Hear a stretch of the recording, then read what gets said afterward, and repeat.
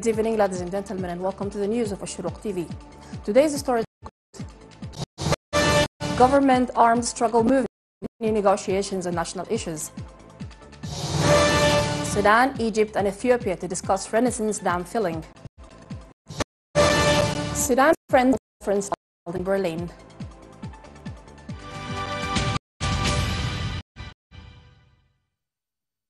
The government delegation to the peace negotiations led by Mohammed al-Hassan al-Taaishi, the member of the Transitional Sovereign Council, the delegation's spokesman and the armed struggle movement held a negotiation session via video conference in the Salam Rotana Hotel in Khartoum and the Crown Hotel in Juba in the presence of the South Sudan's mediation. The two parties continued today during the session the negotiations on the national issues, during which a significant progress was made in the files.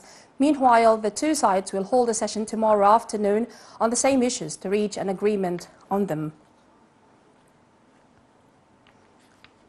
The Sudan's People's Liberation Movement North SPLMN, led by Abdulaziz Adam al-Hilo, announced its intention to return to the peace negotiation table in Juba after an absence of more than 2 months since last February, due to its demand for secularism and the right to self-determination for the people of the Nuba Mountains and the Blue Nile.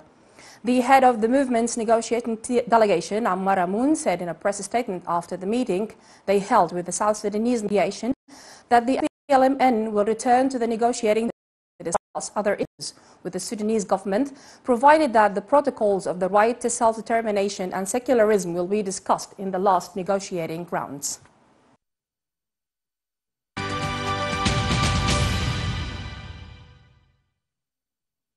Irrigation ministers of Egypt, Ethiopia and Sudan hold a teleconference on Tuesday for further talks on the filling of the Grand Ethiopian Renaissance Dam GRED.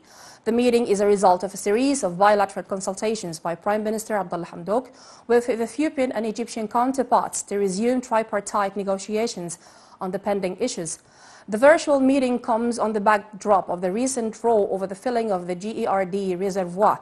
Sudan and Egypt pointed to the need of reaching an agreement on this process before its launch, while Ethiopia resolved to start the process next July in any case.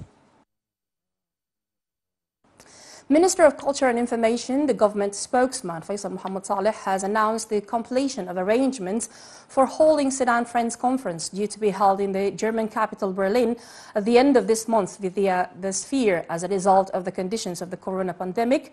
And in a briefing in the cabinet following meeting of the council, Faisal noted that the conference was prepared through 10 previous meetings inside and outside Sudan, while Germany has agreed to host it at the end of this month, indicating that it would be with wide international participation, expecting the announcement of partners' contributions during the conference to make the economic reform program successful.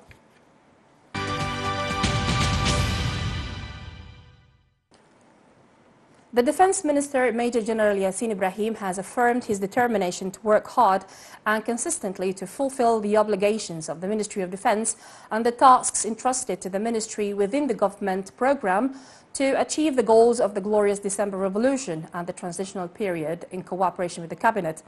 The Minister of Culture and Information, the government spokesman Faisal Mohammed Saleh, noted in a press briefing after the Cabinet meeting that the Council has welcomed the Minister of Defense and wish him success in carrying out the great tasks entrusted to the Ministry of Defense. The government spokesman said that the Minister of Defense has great tasks and responsibilities in the framework of achieving the goals of the revolution, stressing that the Minister of Defense stressed his readiness to cooperate with his fellow ministers to implement the great tasks of the Ministry of Defense and the Council of Ministers. The government has appreciated the support of the United Nations since the start of the glorious December Revolution, stressing its aspiration for more support to achieve the goals of the transitional period.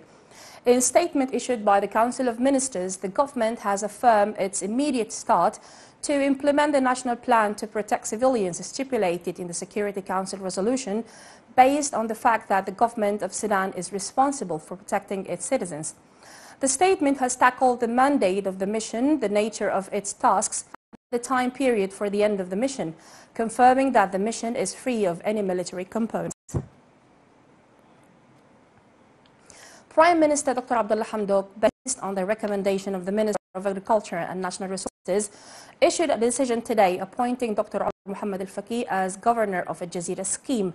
The decision has given directives to the Ministers of Finance, Economic Planning, Agriculture and Natural Resources, a Jazeera project, Labour, Social Development and other concerned parties to take the measures to implement the decision.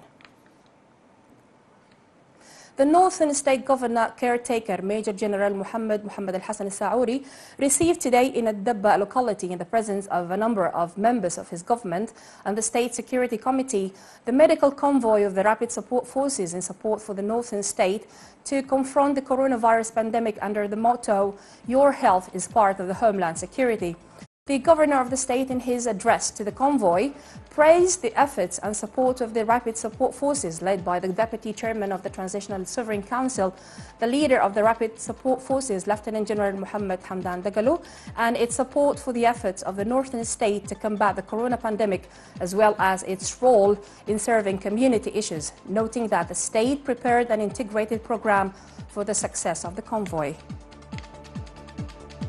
And now we remind you with the headlines. Government armed struggle movements continue negotiations on national issues. Sudan, Egypt and Ethiopia to discuss Renaissance dam filling. Sudan Friends Conference to be held in Berlin. That was everything from Ashorooq TV. Thank you for following and see you tomorrow.